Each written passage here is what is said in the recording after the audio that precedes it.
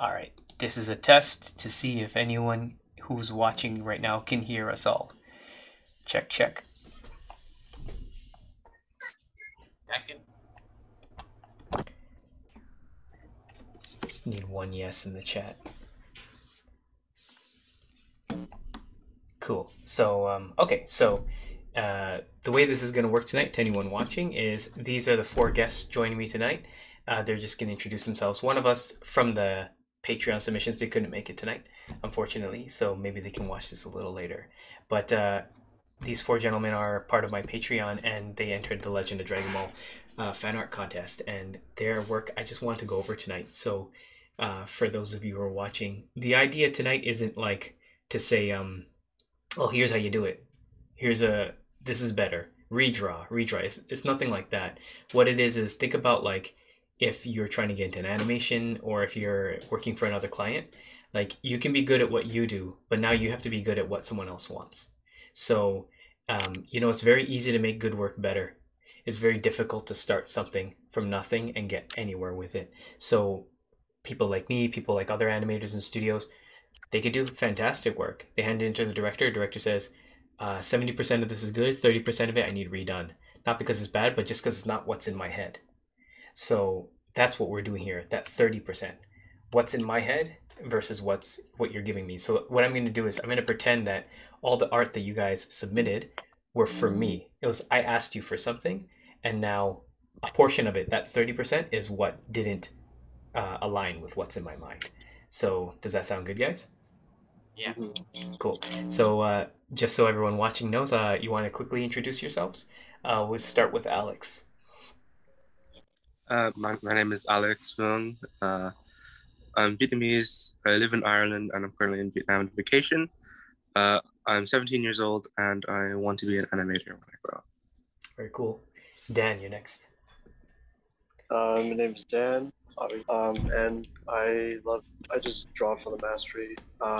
Favorite artist of all time, Kinu Nishimura, one of the artists from Capcom's SNK, and my goal is just to be good at art and just enjoy it. Nice, good reason. Sean? Yep, my name is Sean Bryant. I'm 22 years old. I'm from Philadelphia, and I graduated from University of Arts, and I am inspired to make video games from Rockset. Very cool. And Jaheim?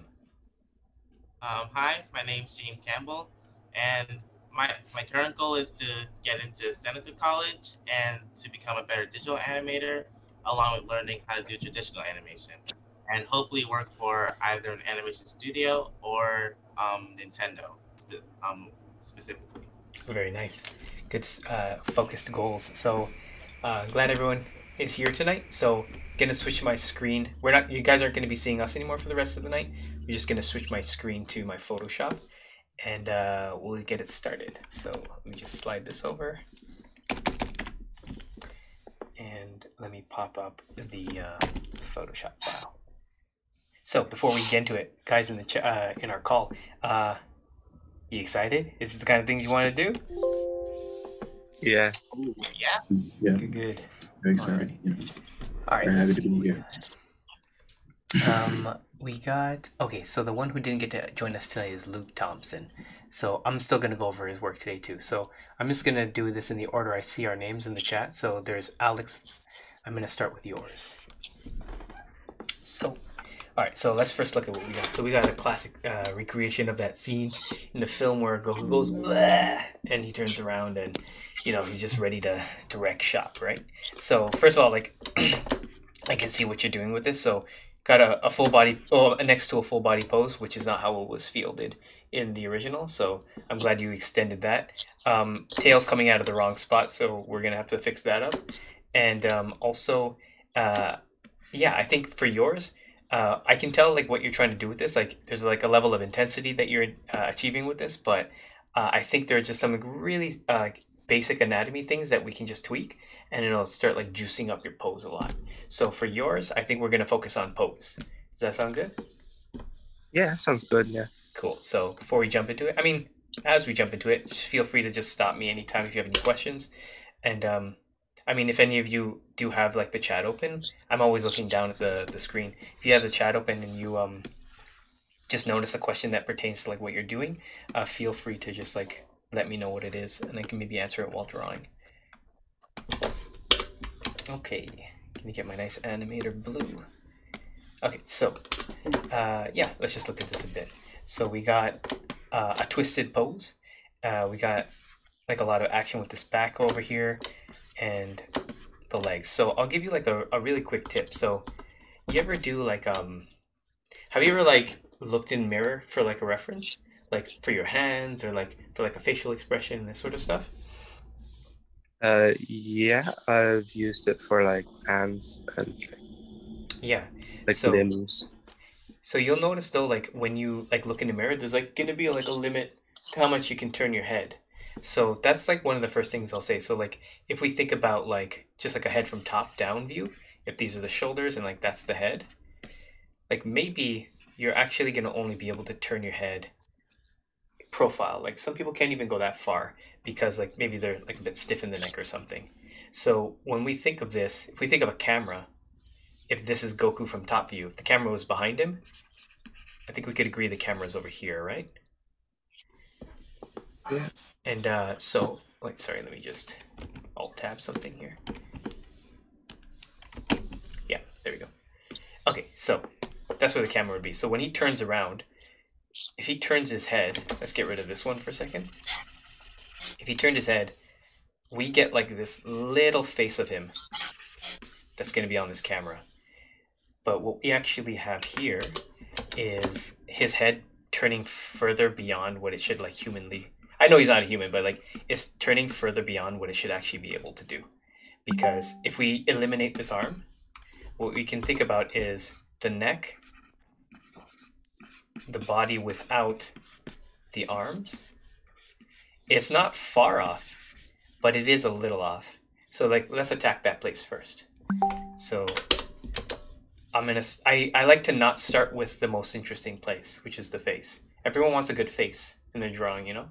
So why don't we start somewhere else? Because if we don't have a good body, no point of drawing a good face.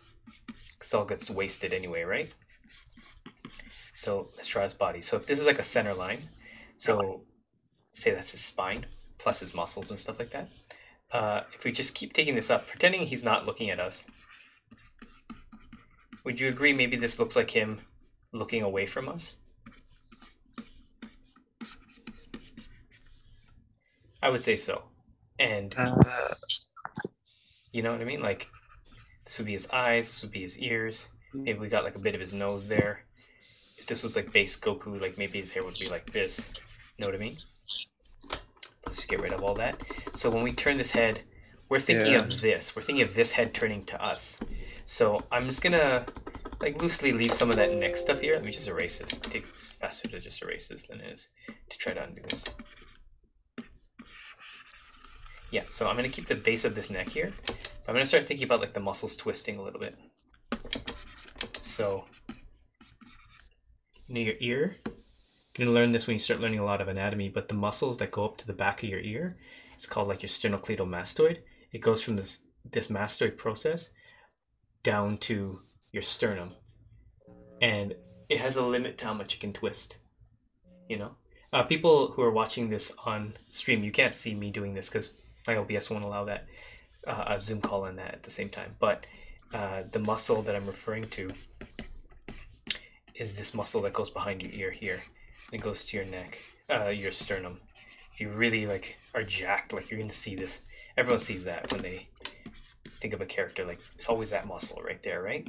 But that goes right to the back to what's called your mastoid process. And that's the thing that we want to always be aware of when we turn ahead. What is the extent that the mastoid process is going to be moving? So our actual limit, if he's looking over his shoulder, it would be something like that. It's not crazy different from yours if you think about it. I mean, I did shift it over as a result of his body posture, but if we even just bring this over to where yours was, like Like, that's not that different, right? Yeah, so this is what I'm talking about. Like, you can make really minor changes to some of your stuff, and it'll start increasing the overall quality of it. So, like, let's get rid of some of this stuff. And yeah, so we actually figured out the hardest part of the drawing. It's the head turn. And then you can figure out the rest. We have an insertion point here for the arm. It's got to go somewhere. You have him with his hands actually in front of him, right? So let's do that too. I like to sometimes, instead of drawing the wrist right after, I'll just draw what I want at the end. It's got to connect back somehow, right? So that's one way you can figure out your foreshortening. And then right now it looks like he's checking his nails, like he just got them done. So let's do some reposing for this. So I think you want to add like a little bit of intensity to his hands, right?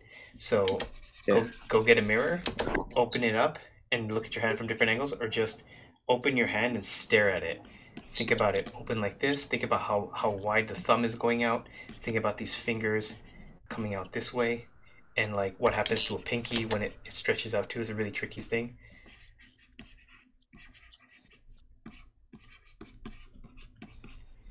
And it's not in the right place that I want it right now. And I'm not going to rotate it. I'm just going to draw it again. This rotation is for losers. Okay? I'm just playing. But yeah, so... yeah, like so you can add like a little bit of intensity here and there in your pose. Maybe sneak in a little bit of this elbow. And then, you know, even people who stand straight, standing completely straight, you can get opposing curves where like something goes this way, something goes this way, but the overall look of it still looks straight to you. So that's kind of what's going on in his back now. We have like this curve here, but to offset it, instead of just imagining like his pelvis is here and his legs are here, which looks like he's falling backwards or taking a step, what you can do is this curve went this way. So now we can make the other curve go this way. So if you just imagine the spine just kept going out, it would be something like that. And like, to me, like honestly, like that still looks pretty standing straight. You know what I mean? And then you can like start filling it with the other detail you want. Just a little detail thing. So if this was like an animation and this was one frame of it, this is called like a model check now. So it has nothing to do with like how anatomically good the drawing is. Now we have to think the model. Think of Goku's shirt. The inside layer is blue, outside layer is orange, and it's getting kind of stuffy, so like this would have to go like a little higher. And then underneath all that, somewhere on his spine is going to be the insertion of his tail. So I'd have that ripped out of the fabric, and then I would continue with what you had here with like your tail and stuff. Probably make these pants a little baggier or something. And those are like minor things. Every area, just minor, that we can start just addressing, and it'll lead us to a version of the same drawing, but just, you know, different. And for our reason, we're trying to improve the drawing, so this will be like our quote-unquote better version of the drawing, where I'm taking the intention that you had, and I'm just trying to juice up the intention. I'm not trying to change what it is. I'm not saying, oh, now I want his arms crossed. Now I want him looking the other way. I'm trying to do what you did, but now just improve upon what you have. So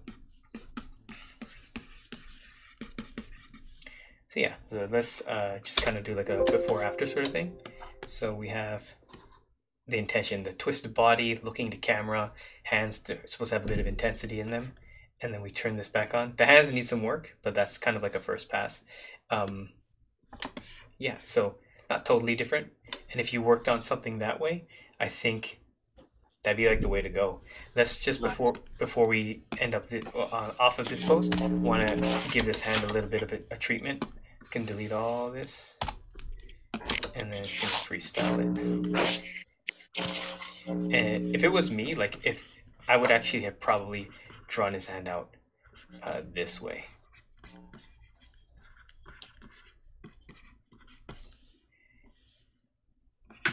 And then maybe like, I don't know, like if he's like really getting ready to do something, maybe have his other hand sneaking over here.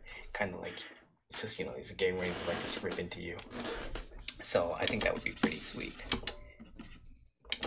We have placeholders here.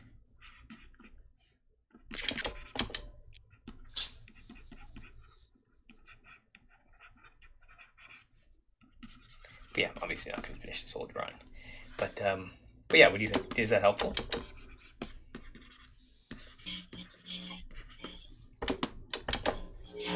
Alex? Yeah. Sorry, do you find that helpful? Is there anything else you like wanted to know about that? That's actually it's really yeah. There's a question. Yeah. Are the rest of us supposed to be able to see what you're doing? Are you not able to see what I'm doing? No. Wait, do you have my YouTube open? Oh, I'm supposed to have it open? Yeah, but just put it on mute so you don't get like a feedback loop. That's unfortunate that you can see any of that. You can watch it back later. Is that the same issue anyone else had? No, I'm good. See, I've been watching it on the YouTube on the side. Oh, you've been keeping Jaheim in the dark. Never mind. All right, but yeah. So each of these little drawovers, I'm gonna send it your guys' way if you want to look at it later. Okay, I see it now. All right, so that is Alex's. Gonna start a new one up. So let's see what we got next. We got Dan. So Dan had some cool stuff here that I'm just gonna share. So he had like a 4-page or 4 or 5-page comic. It's 5 pages. So it was like a recreation of the scene, and people are actually smart enough to run away this time, unlike in my film where everyone dies. And then this is actually basically the same scene that Alex had. His wicked action pose here that I'm not touching, because if I was asking for this is probably similar to what I would have wanted. And then we have this alternate scene where like something shows up at the Budokai and Broly's like, what? He's like slammed into the ground, and it's Akuma just ready to which is awesome. So yeah, so let's see what we want to look at. So I really like that pose, so I don't want to really try to improve that one. It has a lot of good twists in it. The head angle is like really well grounded. So let's move on from there. This would be an interesting one to do because this is such an iconic pose, and we feel like we've seen it. Like, how many times have we seen Akuma's pose, right? But it always looks like a little bit different depending on the artist who draws it. This is another one. This is an iconic one. His shosh pose, and like this one is pretty nice. But you know, just because this one's such a like standing static pose, it makes it harder to deal with. So let's try that one. Does that sound good? All right. So pop that in there. Whoa, it's so small. Hold on. That can't be right. Open with. Okay, cool. And just before you do that, I just wanted to check the chat to see if there's anything that I'm able to answer to anybody. Yeah, I think people are just following along, so that's cool. All right, here we go. All right, so for yours, our challenge here is to think of a way to make a static pose really sing. Yours is in a good spot because the anatomy's looking really solid, the proportions are looking really solid. I'm just gonna toss this into the middle. I'm actually going to imagine we had the rest of the post there. And you could crop it any way you want, like cut it off dramatically how you do right now. But it'd be easier to work with it. So yours, I think, is going to be a combination of a matter of perspective, and then also just thinking about, like, atmospherically, what could you add to a drawing to make it just a little bit different, you know? So, by the way, our Zoom call is going to end in 10 minutes. So I'm just going to make a new link. It gives you like a limit on how much you can talk. So give me 1 second. I'm gonna send to your emails the invite for the rest of this, okay? So let's dissolve this conversation and just look out for it. Alrighty. Alright, so see you soon.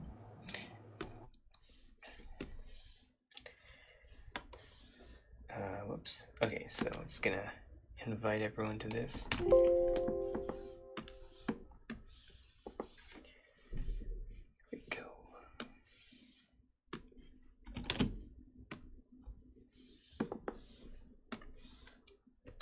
Just bear with me here for a second. They'll be here in a moment.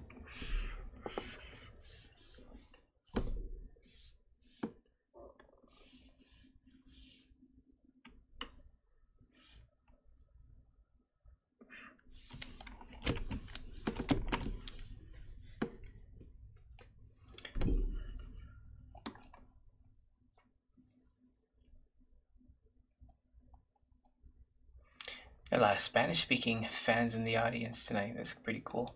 I always like when Spanish people like Dragon Ball Z. They take it seriously. So cool.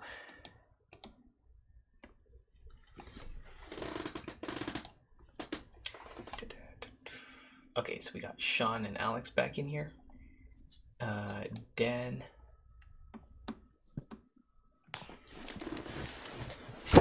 Just waiting on Jaheim.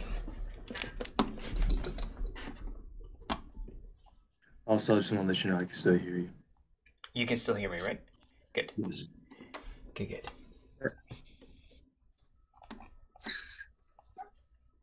I just want to say my video is probably going to be off because the internet's kind of bad right now. Yeah, as long as your mic's still available, it's good.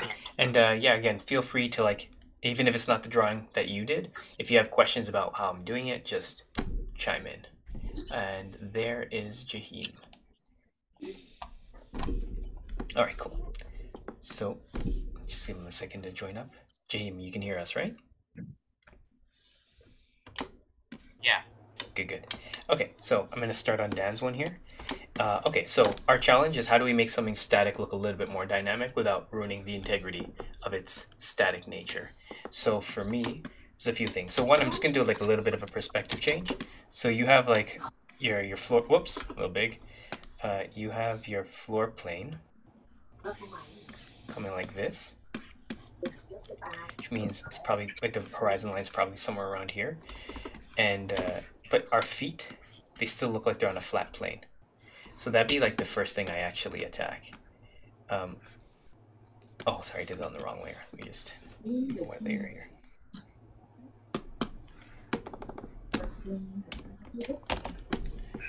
It's a little small.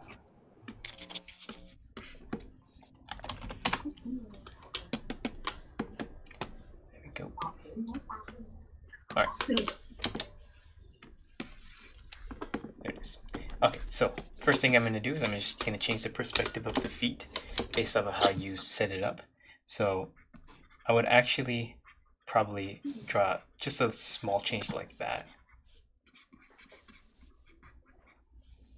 Just so we know, like, the feet are actually moving forward in perspective, you know? Mm-hmm. So yeah, so that's the first thing I would do. But I'm actually not going to keep that there because there's something else that I want to do with this drawing. So Akuma just arrived here, you know? He smashed Broly into the ground. There's smoke, debris, dust, kind of clearing. But what we have here is an instance of that, right? Somebody took a snapshot of that moment in the tournament. So one thing you could do to like juice this up is actually add like particles of like stuff.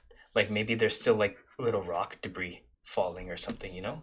Maybe we do get like light, like on a low opacity. I mean, it's obviously full opacity for me, but maybe we get some like light smoke kind of like drifting past Broly or something like that, like just revealing off his body. Yeah. That could be kind of So nice. obvious. Goddamn. And like already it's making it a little bit more thematic, you know? Yeah. Now the next thing I would do is his back. Akuma is just so jacked, right? So what would it be like if we took this body that, and this is a gi on top of a body, so I'm actually imagining your body looks a little bit more like that, you know? So what would it be like if we took this back and just really like juiced it up, like something like this, and then we put his arms out here, still going to where you want it to go, but like it's like he has to make room for his arms now because his back is so big, you know? Yeah. And like the trick that I'm doing is I'm making the arm go out more this way, but I'm still letting it come back to where you're trying to get it going. So like now we're actually keeping the integrity of the original, but we're also like just kind of amping it up in a way too. And then we can go with like the cloth. Now your cloth is your best friend in this scene. You know, if he's not moving, but his cloth is, you have like your Kurosawa moment there. So what if like, if you look at your original here, 1, 2, 3, 1, 2, 3, up, down, down. You have a little bit of variance there, but what if we like really messed with it a little bit where these are natural tears in his clothes, right? Like what if they're like moving like a little bit more in the direction of the wind? Oh yeah. Now we're gonna do this like full body. So I'm just gonna raise this gi up a little bit more.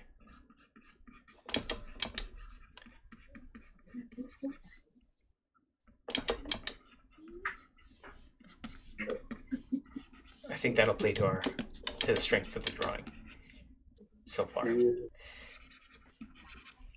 So next, I'm just gonna sneak in ahead there too, because you got your beads.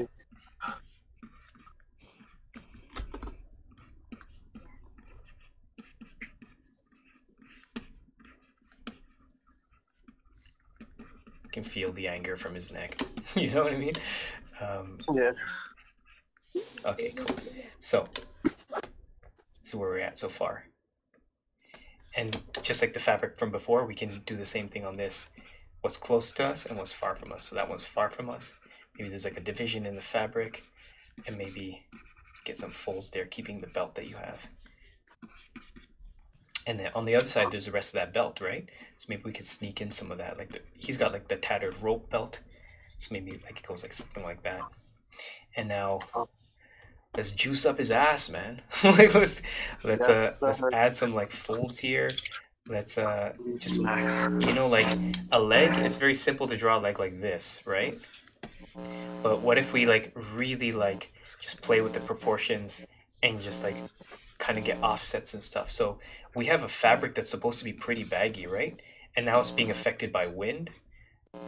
And you know, Akuma looks really good with like, it's like he's wearing like short pants, you know, like they don't even like fit him properly anymore because they're like cut off so like low at the ankles.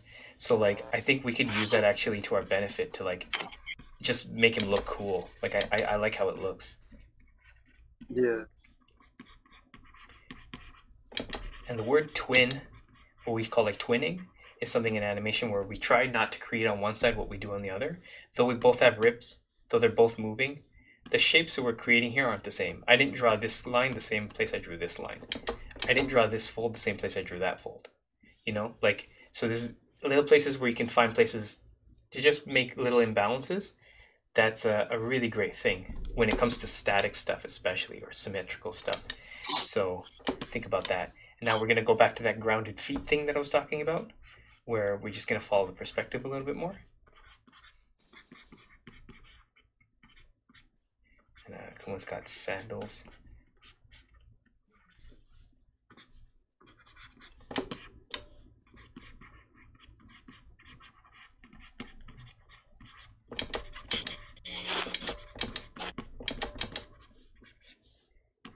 It's leg day, Ryu. Okay. Yeah, we'll just keep it like that. And then yeah, so I like how you did the hands, but I'm gonna do one last thing to really like increase the intensity in hands. One thing that you want to do for like very like masculine, like muscular poses, when you have like say like a bicep and an arm, this is what you don't want to do. And that's like exaggerated. But you see how like this wrist is bent? This is the thumb. What you want to do instead is you either want it straight or really like popped in, but like now it's actually like bent. It's like so straight that it's getting bent now. Oh yeah. You know what I mean? So you can do the same thing when you are going straight down. So right now, because of the way I drew this on the edit, this hand is now almost popping out this way. So I'm just gonna like reinforce what you already have there, but just like push it just a little bit more in that way. And then same deal on this side.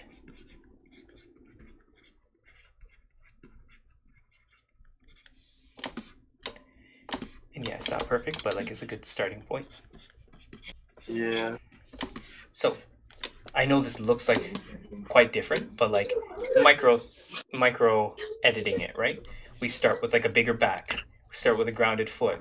We pop the arms out a little bit more, but bring them back to the place that they're trying to go. We add a little bit of wind, debris, and that sort of stuff. So it'll take you from something like that to like something like that.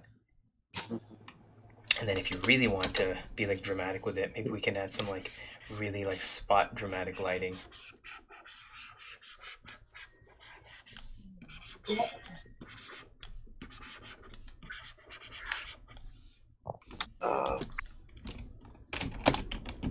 So simple. Yeah, like you can do like a lot of simple small things to a drawing to make it like read a lot differently. And that's what it comes down to, where like it's not about like, hey, how am I supposed to draw this better? It's like, what can I add to this to just reinforce what I'm already trying to do? You're trying to go for a static pose, you know? You're not trying to like be all flashy action posy with this. But like, what can you do to a static pose to like make it like not necessarily more static, but like just something else to just read a little bit more thematically, because you have a very thematic scene here, right? And just for fun.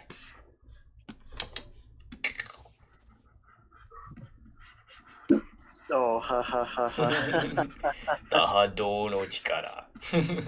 Okay, so we good? Yeah, it was good. Okay, good. All right, so that one's for Dan.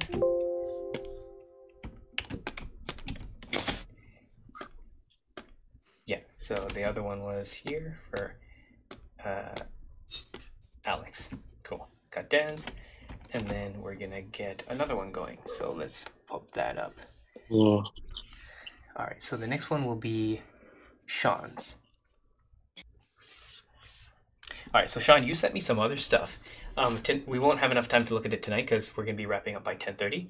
But we'll start with this, and maybe there's some other times if we ever do one of these again, like we can like look at it. But I can at least give you some like written feedback on some of the stuff you sent me. So but yeah, so Sean did this dope one, if people remember, of like this like ancient warrior Goku. While I'm just like setting up my layers here, do you want to just explain to people listening like what your idea was behind this?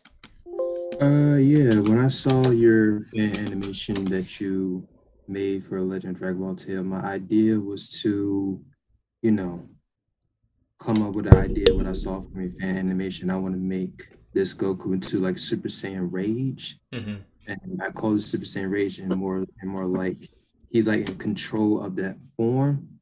Like when I saw your animation, I want to like come up with an idea what he would look like in control of his Rage Super Saiyan in ancient samurai armor. So this is like a mastered Goku. Yes. Yeah, that's awesome, man. Yes, I can see like the metal plating, and you got like these like almost like Oni style boots, some sort of like dragon cannon staff. You got like the core just going out of control, and it almost looks like he has like a warrior's mask on top of his, like something like scorpion. And a really cool idea with like the tail, like how you lit it and stuff. Like I couldn't tell if like that was like generated or you just painted it that way. It's just I painted it, and then I add smoke image. Oh, like a smoke texture and like change the Yes, color and stuff, yes. right? Okay, so that I think that's what made it look a little bit like VFX-y. But good work, man. Like it's really cool. So for you, I think what'll benefit you, it's not like an idea thing. I think for you it's like more of like pose. So let's see what we can do for yours to juice up the pose a little bit while staying true to the intent of your drawing. So first thing is, I think proportion wise, I do think his legs are maybe a little short. So I'll tell you why. Because like typically for like a very like a template basic body, we have whoops.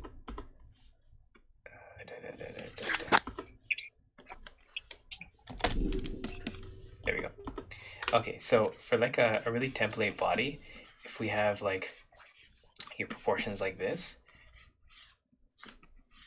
typically the space between your pubic bone and your heels is essentially the same space between here to like your head. But like it's not exactly like that, but it is kind of like that. Because if you think about like if you bent down and then if you were just able to keep bending, like eventually your head's like over here, but then your arms will come down like that or something, right? So it is pretty close. Your knees, if you bend up your knees, they'll usually go up to about like maybe your sternum, like that. So that's something we can just keep in mind going forward.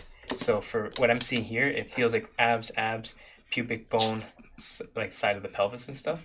So maybe the pubic bone's around, that might be a little low. Maybe it's actually like around here. And then what I'm seeing is like the legs like that. But these legs, they feel like maybe a bit short for him. So, and that's not a wrong thing.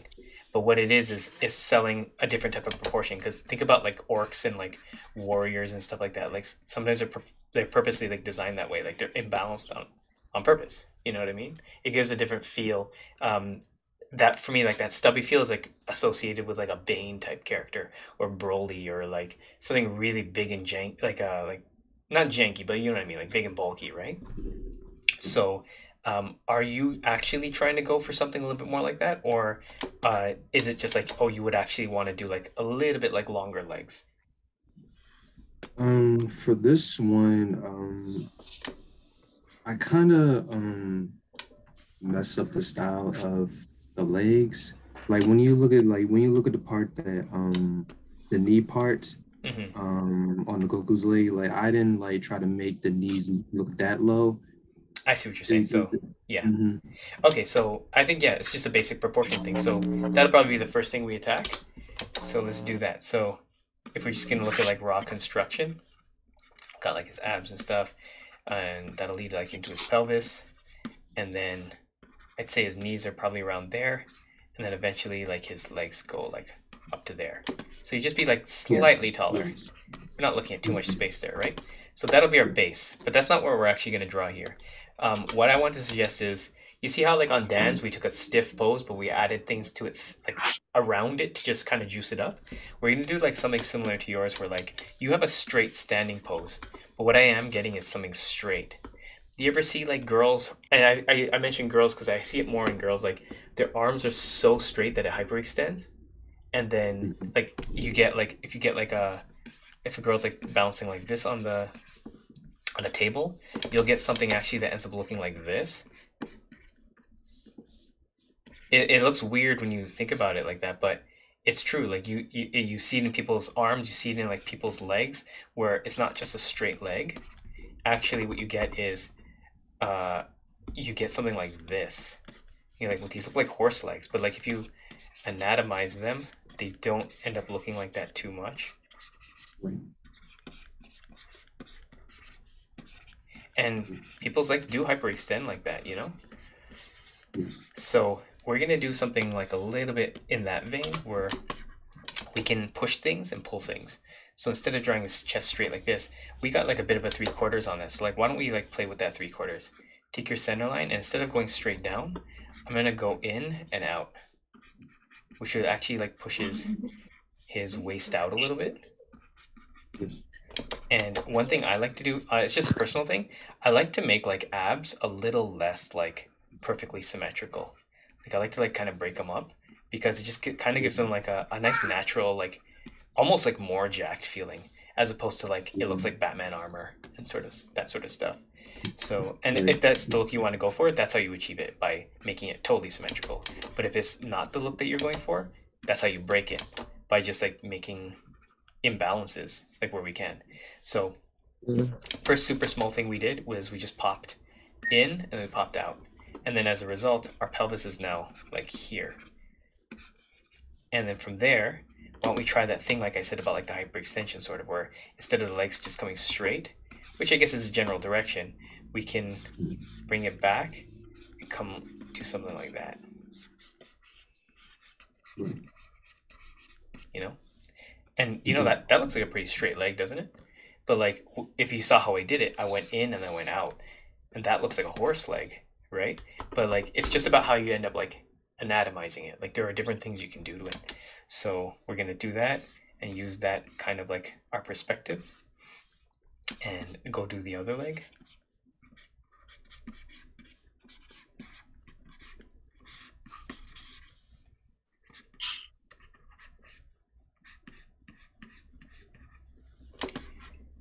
So yeah, and I'm just gonna just take the whole drawing and shift it a little bit.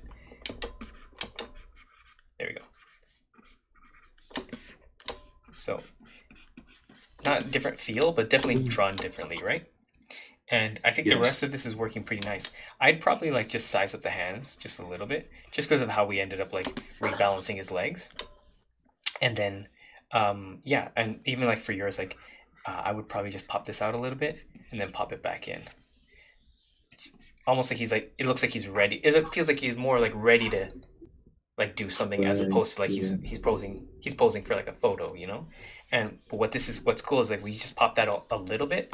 Now look what we have. We have your original arm that's actually popped in a little bit, which creates like that little bit of an imbalance in the pose, which is nice.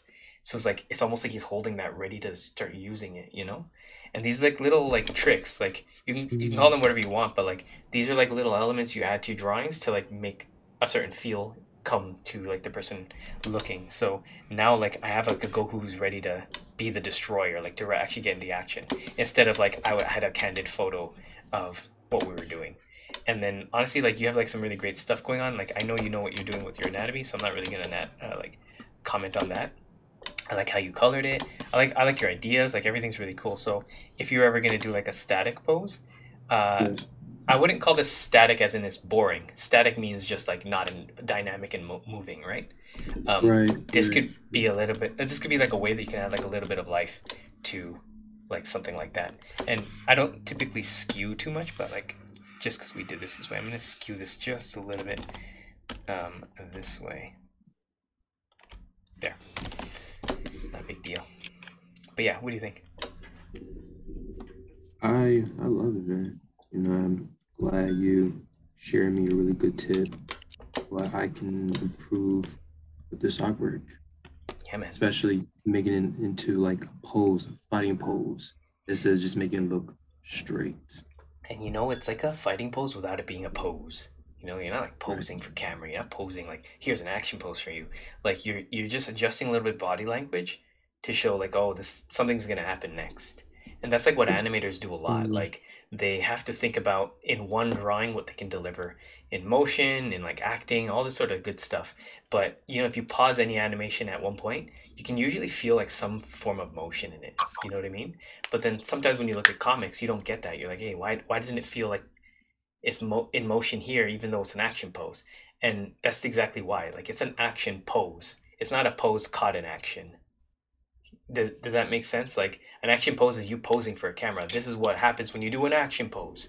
But a pose caught in action is a snapshot of a moment.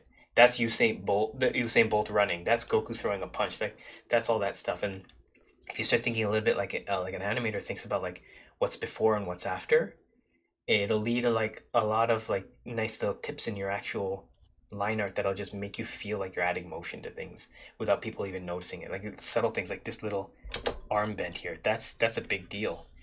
And balancing it by doing that, this little stomach bend, but then the legs coming out this way, like yeah, use these tools to your benefit.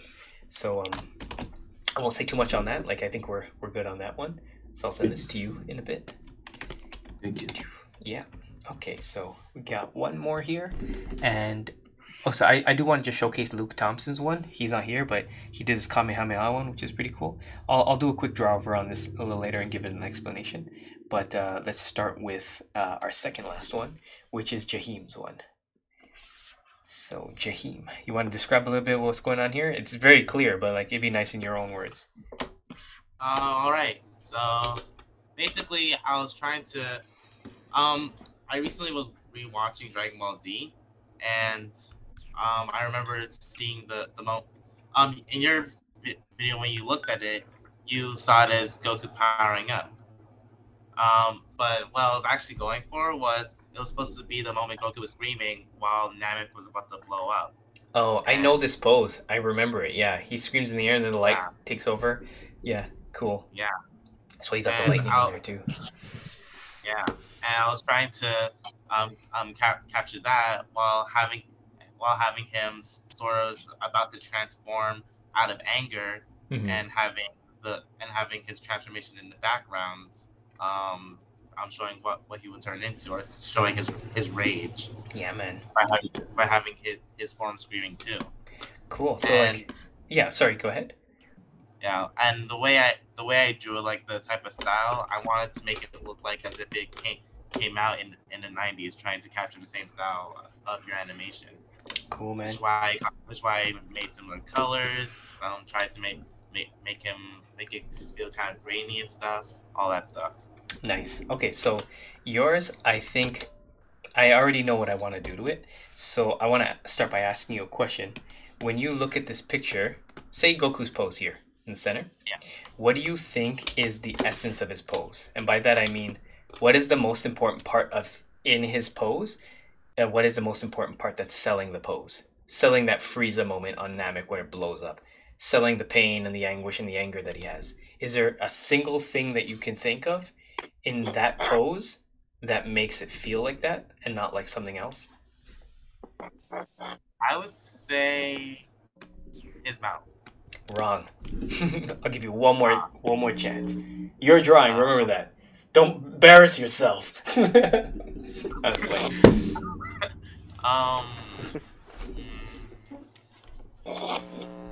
It's this? No. What makes the pose happen and feel that energetic and stressed out is his chest. It's because I want to say chest too. oh, you should have said chest and you screwed it up. All right, so let's think about why it's his chest. Like all of us, let's act this out for a second. If you had to do this pose, what do you do? Yeah, Dan, you can laugh at me all you want, but this is what animators do all day. They get out of their seat and they pose and they get back in. They get out of the seat, pose, and get back in. They look like dorks at work, and this is why their work shows up so good. So we're all gonna do this right now. So yeah, just think about it. If you're in your seat, even if you're not even get up, what do you have to do to sell that pose? You gotta arc your back, you gotta pop your chest out, you gotta squeeze your arms in, you gotta do all that stuff, but all that energy comes right to the chest. All the squeezing of your teres muscles and like your back and everything, it all flexes your chest. So the essence of this pose is actually your chest. So I'm actually just gonna blow up your drawing here a bit. And I just care about that one part here because I think it'll lead you to a lot if we just do that. Alright, let's just make sure our canvas is nice and big.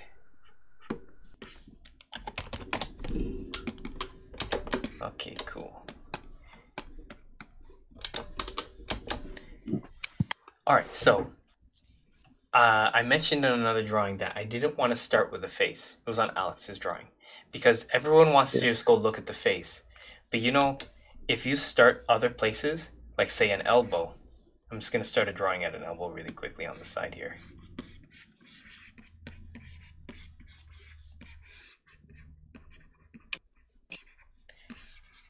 You can get like a lot of cool stuff, and it'll figure out for you the most important parts that aren't the face.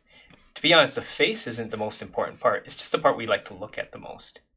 But you know, like, you don't have to start a drawing at a face for it to be good. And definitely, if you start at the face, there's a high likelihood it may not be good because you spend so much time on the face that I call it like the gyroscopic pin. And I'll try to do it on purpose. This is actually a bad example because I know this one would still turn out kind of organic. But let's just turn that off for a second. You ever do like this thing where like you're trying to draw like a face, and then you're like, oh wait, what's the rest of the pose? Is it this? Is it that? Is it like, you know what I mean? Like it could be anything, but it's because I started with this face, I'm stuck. It's like taking a tack and putting it right in this character's head and saying, now I have to draw the rest of this body. Nothing can happen to this body. Like maybe there's a few options you have. I gave you 3 there, but the face will always be doing that. And you know why? It's because that's where we're looking. No matter how you crop this drawing, people are always going to want to look at that face if the drawing's about the character. If it's about anything else, they're not interested in the face.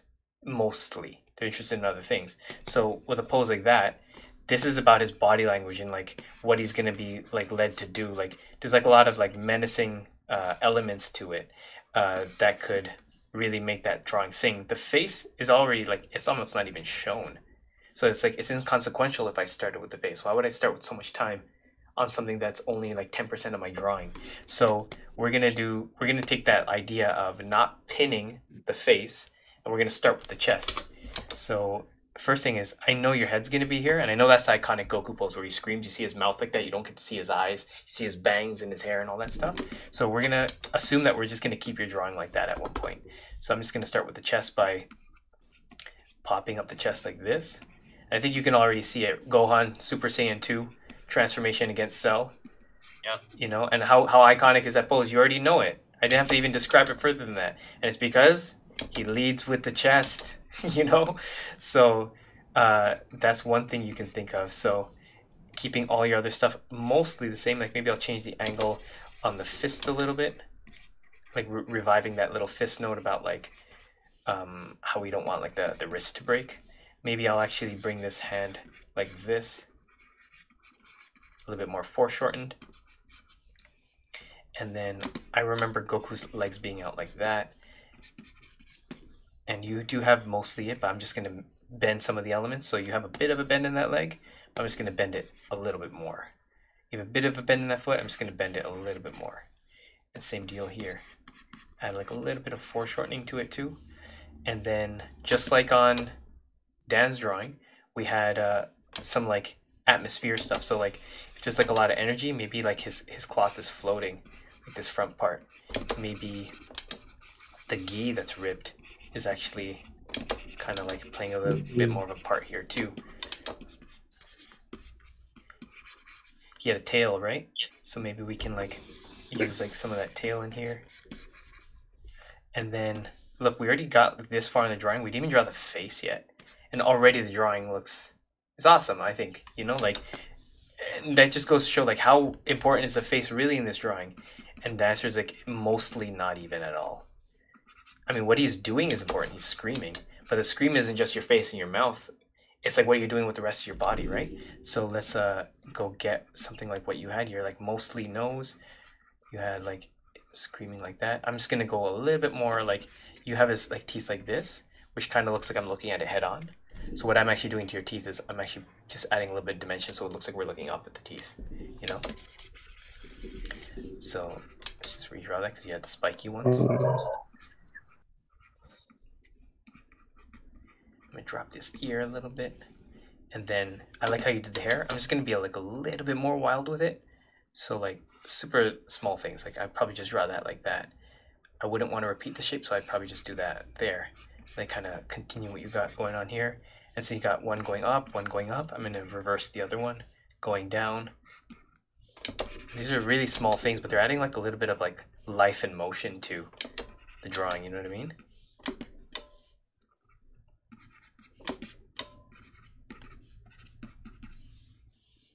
And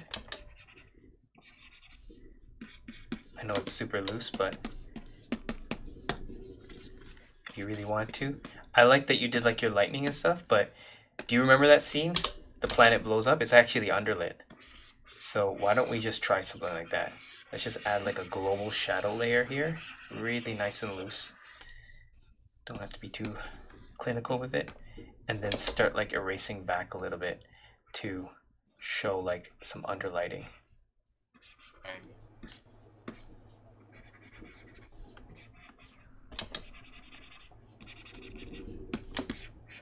Yeah. Frieza, you motherfucker.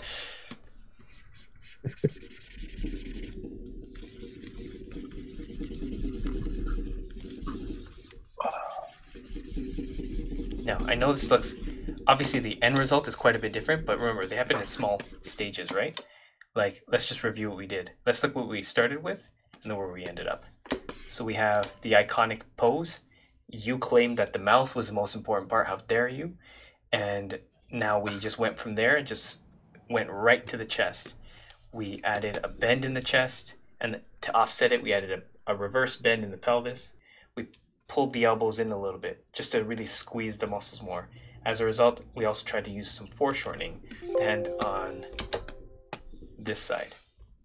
We added a tail in, went with your hair the way it is mostly, but just made really small tweaks to shape design, and then we're left with something like this. So, and then I added some like underlighting. So it's kind of like a before and an after. But yeah, you feel like that's helpful? Yeah, it's extremely helpful. Okay, good. Okay, so this Zoom call again is about to end in like a minute. We got a half an hour left in our session today, so I'm just going to send you guys one more link, and then we're going to look at that last drawing, okay? Right. So let me dissolve this call. BRB.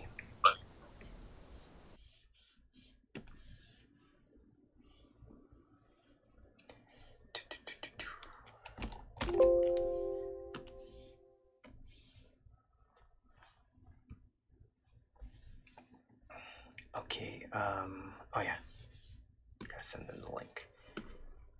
Just bear with me for a moment.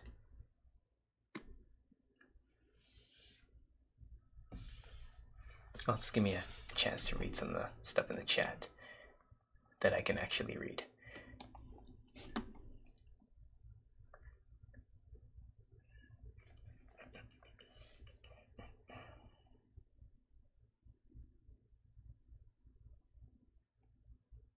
Somebody asks, Esoteric asks, if you're really good at gesture drawing, are you pretty much going to be good at animating? That's a good observation. I wouldn't say it'll make you good at animating, because there's a lot of things that happen in animation that aren't based off of how good you are at drawing. Like there's a sense of timing that has to be developed, spacing, acting, a lot of stuff. Being good at gestures will definitely get you good at drawing faster though. So that's a really good question. And you need to be good at them. Very, very good at them. Yeah.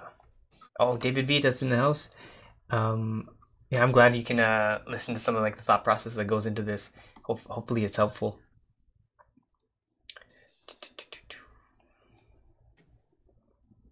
Merlin says, I can't believe I learned something today. Good, good. That's what we want. Esoteric says, I see I've practiced a lot of gesture and illustration, but looks like I'll have to start from the bottom to learn animation. Yeah, I think being good at drawing and being good at animating is two different things, which sounds strange. Like you have to be good at both, but being a good illustrator or good at portraits or design, it doesn't mean your sense of motion and acting is good. Animation is dependent on motion and acting, but you also happen to have to be really good at drawing to be able to do it competently. So learning about acting, I mean, you don't have to be good at drawing to do that. There are a lot of 3D animators who can't really draw very well, but they can 3D animate like crazy because they just know the nuances of what happens to a face, your body language, and all this sort of stuff. But and like, yeah, similarly, there are some people who are really good at drawing, but they don't know how to act. So it doesn't really benefit their animation skills. For them, their challenge is just like the technical aspects of animation as opposed to learning how to draw. Most students, and I think Jahim, you said you're trying to get to animation school at Seneca. Most students who get into animation, like it's very important to have accuracy, like a high level of accuracy right at the beginning. But yeah, that I mean, you also have to have a lot of fun and energy. You have to really like what you're doing. So it's not just about accuracy. I'll go grab one more drawing, which is Luke Thompson's. I want to answer one more question. It says, what is it like to work in an animation studio? Is it very taxing when you work on a project for a long time? I think for anyone, whether they're a musician or they work in a restaurant or whatever, like if you're working on one thing for a long time or one task for a long time, it'll always get really draining at one point. Animation is no different from that. There is definitely a factory mentality to some of it where it's just about pumping out shots, getting your amount of seconds done in a week, and listening to notes, doing your thing. Like, and at one point it may just feel like why are they asking me to do it? Just hire someone else to do it. But you know, like every job, like if you're gonna do it well, like it has some sort of level of that, some sort of level of I just don't feel like doing it, or can they just get someone else to do it, or can I just like can I just? But don't think that goes away when you're an animator or a comic artist and stuff. Like you're going to constantly be working for other people and thinking, I want to work for myself. I want to do the things I want to draw, not just working on some kid's show or this or that, because it's not always just the project you want to be on, right? It's nice when you get a nice project, but that's about all I have to say on that. But I'm going to get back to this. So we got everyone back in the chat, Dan, Jahim, Alex, and Sean. So I'm going to look at Luke Thompson's drawing here. So he's got like a really cool Kamehameha pose. So I'm actually, for him, I'm going to treat it like I wanted a scene. I gave him a storyboard that was Kamehameha. He looked at the storyboard, gave me this back, and I'm going to say, nope, I want something different. And I'm going to give him like a director's note. Say, hey, do it this way. Which is going to be a really loose drawing, but this happens in animation studios too. You get loose ones, you get tight ones. You get written notes, you get someone just giving you a call. So you have to be able to deal with all these sorts of stuff to just even get a scene done, you know? So, yeah. Oh, wait, sorry. Let me just read one thing real quick.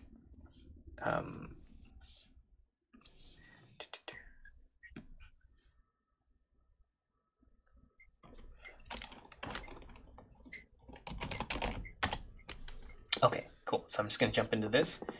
Yeah, so I'm gonna act this out myself. I'm just gonna bring my what do you call it?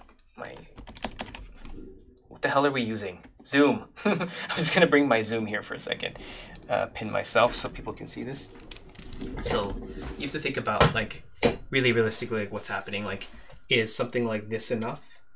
And if I say like, nope, it wasn't good enough, I need something that has more energy, and you say, well, I gave you more energy. That's the best I can do. I'll tell you, okay, this is what you're gonna have to do. You're gonna have to make sure Goku's eye line when he's looking at the camera is exactly where I want it. You're gonna have to make sure his shoulder is where I want it. You're gonna have to make sure his hands are doing exactly what I want. You're gonna have to make sure his stomach is crunched the way I want. These are little elements of your body, and in acting and in they build up like crazy, and they'll lead you to like a single drawing that'll, you know, do a lot for you instead of just having to watch an entire scene. So I'm going to keep that in mind, and I'm going to do this pose. So this pose, however, is dependent on Goku's gaze. He's making eye contact with the camera. So we are going to start with that.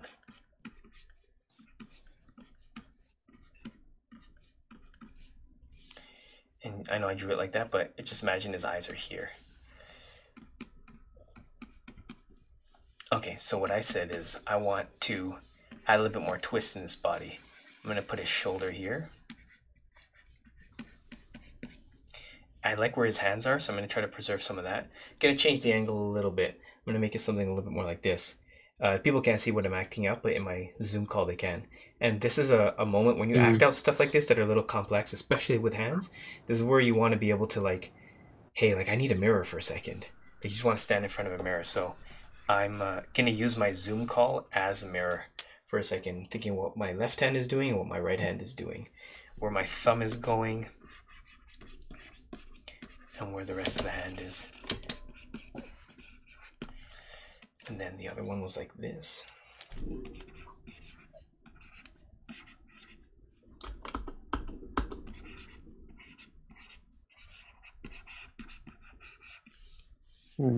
Yeah, a little high, so I'm just going to redraw that. So a good thing to do, like when you do like notes for someone, is like you don't want to dedicate too much time to like unnecessary details. This is about me just like finding out if the thing's in the right place.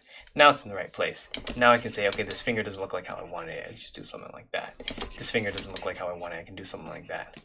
And now I got the drawing working for me instead of me just running in circles.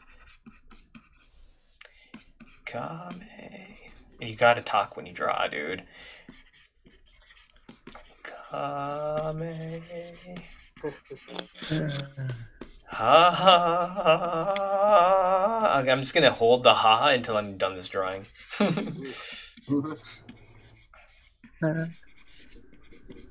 Okay, so, and I said I wanted a little bit of a flex in his stomach, a little crunch there, because he's holding in all that pressure. So we're gonna get like something like that.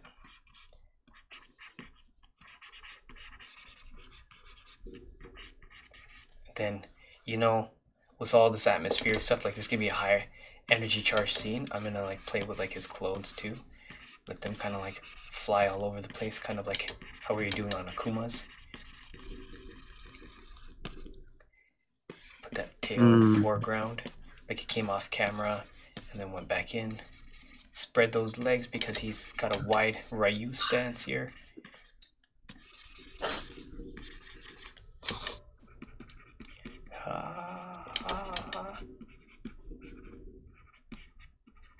Get a bit of these gums in here to really just make it feel like more angry.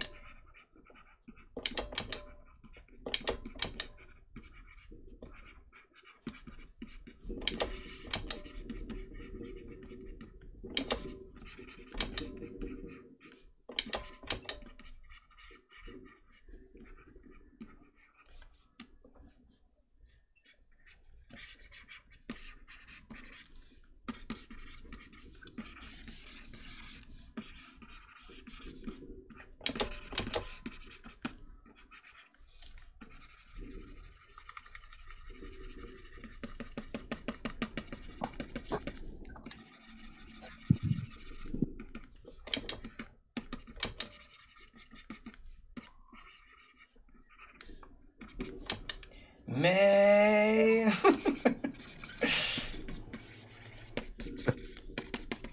And we haven't even put the beam in there yet. So, you know, just for illustration's sake, let's just do this.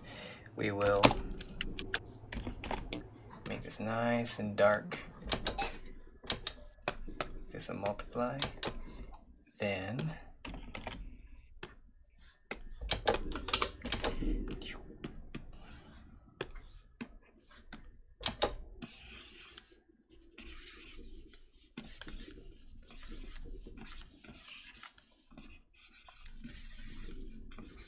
try not to obscure Goku's face too much with effects, because this is still about how he's looking at the camera.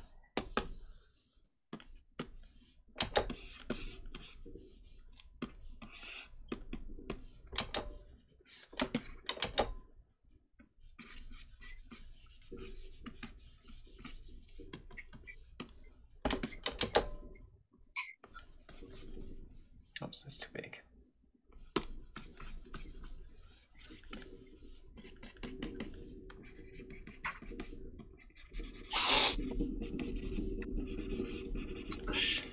And then maybe we can just add like a little bit of lighting to this.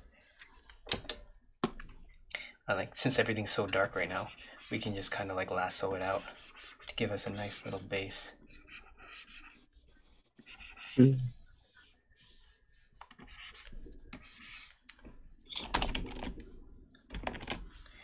Those little touches, man. Oh, wrong layer. Sorry, I didn't catch what you said. What did you say? And I was just saying, it's just those little touches that just make the biggest difference. Hell yeah. Yeah. And then for fun, we're just gonna add like a little flat to Goku so we can actually see where he is.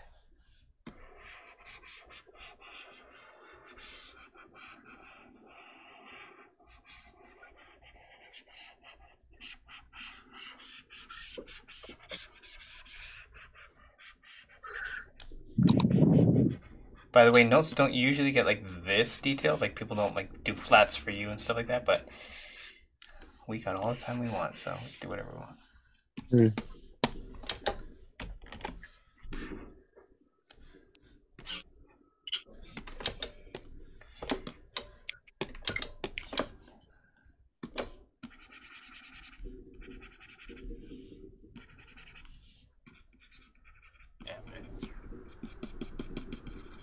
Not like that. How about this?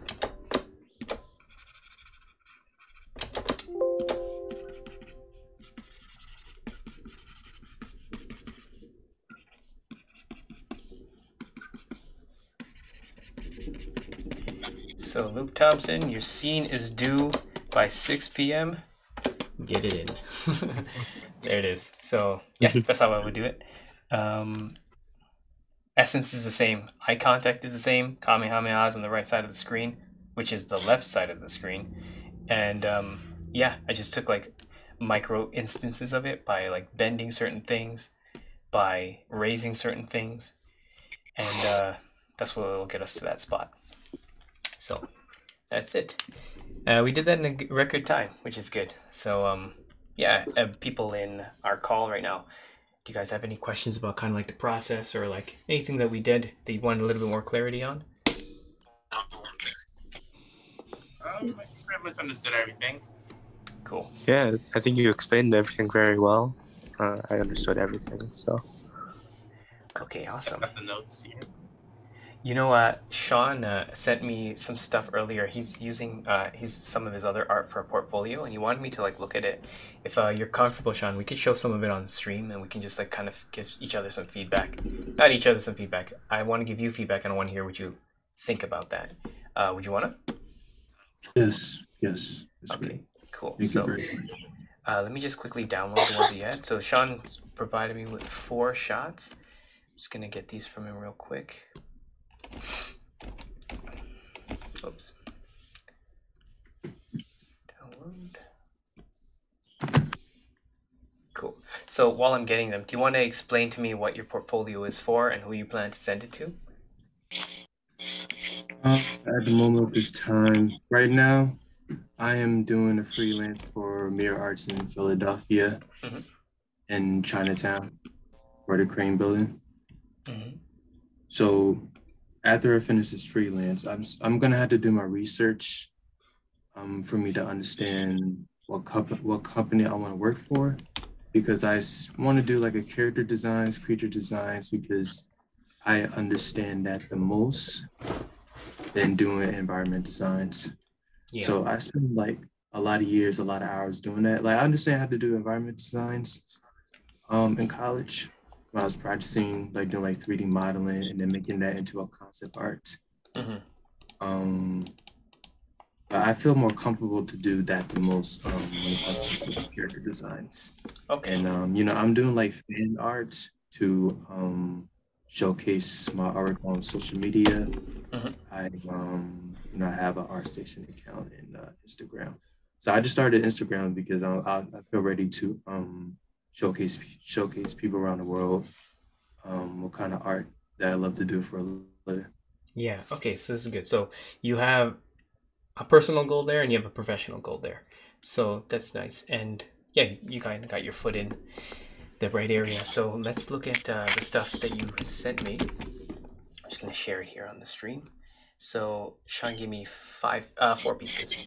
So he gave me this cool Evangelion one, which is pretty awesome, very postery. Got the Goku one that we're looking at, but it's gotten a little bit more intense with the atmospheric effects.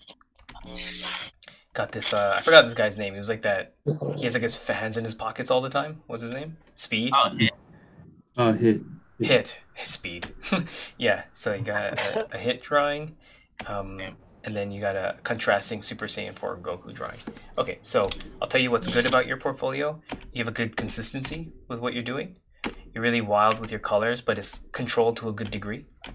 And if you're going for poster art, like this is it. Like this is how you get into poster art. You try to like use your effects to your advantage. You try to be clever with your posing and like scale with like background elements versus foreground elements, which is really cool. Now, to give you like a more like focused version of a critique is know if it's on a professional level, you have to know the type of client you want to work for. So if you're trying to work for like a game studio, you have to see the type of work that they make or that they're likely to make, and whether your portfolio illustrates that you're the type of artist that is going to be able to make that sort of work. You know, sometimes it requires you to actually make custom work for a portfolio submission, so that you can show that, oh, I can do more for you. It's not just what I do on a personal level. I can do more for you. So that's something you're gonna have to be cognizant of. The other thing is, I think you what's good is like you know what you want to do like socially, I guess, like through your Instagram. Like, so what you're showing me here is your personal flavor. And for like, you know, people talk about employability and stuff like that. Become a jack of all trades, blah blah blah blah blah. I don't really think about the jack of all trades stuff. I think about being a master at one thing, because to be really good at that thing, you have to learn everything else anyway. You know, like if you want to be a good animator, you have to be able to ground your characters, which means you have to have a good idea of perspective, which also means you have to have a good idea of life drawing. To be a good animator, you have to be a good actor. To be a good animator, you have to have good shapes. To be good at character design. To be a good animator, you have to do so many things, right? So... Yeah. And a lot of other things are like that too. To be a good comic artist, you can't just draw pretty faces and like beautiful women and big muscular men. Like you have to be the whole package. And this is why a lot of comics, people look at the cover, yes, they open it, ugh, and they throw it away, right? So that's something you want to think about. Happy to hear your thoughts and your honesty, and I'm able to learn something new from you. And that's why I wanted to be part of your Zoom meeting, because I had a feeling this is what this Zoom call is really all about. So I really thank you for sharing me that. No, I appreciate that you're able to spend the time with us here tonight, and for anyone else in this call, because like you guys have already introduced yourself. You tell me what your ambitions are. Like these are the kinds of things you got to think about. Like when you get into the professional world, like who are the type of clientele you want to bring in, and are you showing them through your work on a personal level that I can do what you need for me to do professionally. And if you can't, if you think you're good enough to do it, but you just don't have the examples of it, just brush up on what they do and just try to make a portfolio that'll like really capture their attention. And truthfully, if like, say it's like 1 or 2 studios, there's probably a good handful of other studios that look for the same thing. And then if you're like, if you get a few catches, most misses, you're gonna have to start thinking about, okay, well, that area is not working. Where else can I like push my skills? Like what other sort of clientele can I draw in? And it usually comes down to, is the ability being shown in the drawings? Am I marketing it properly?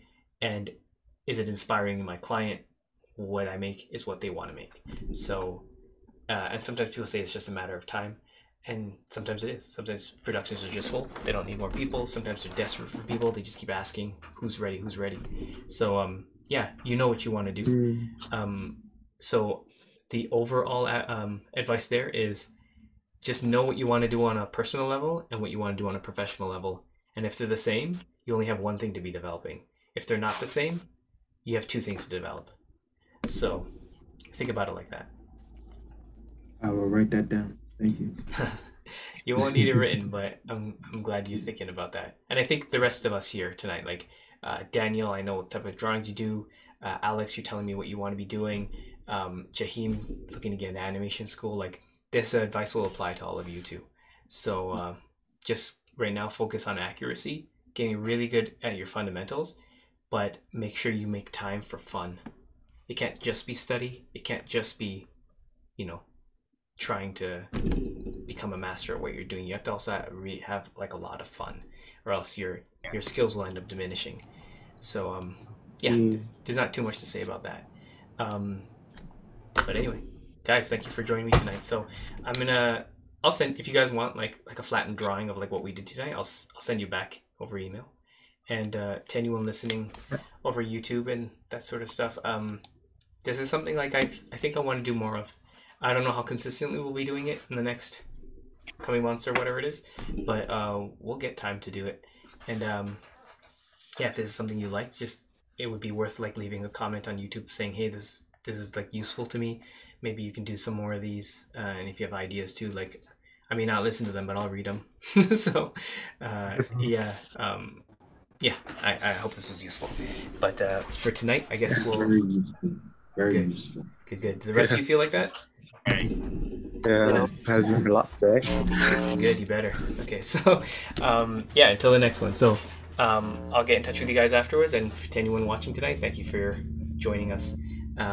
We are gonna be out of here, and you guys just stay on the Zoom call for just a bit more. But to everyone in the stream, thank you and good night. Thanks for watching, everyone.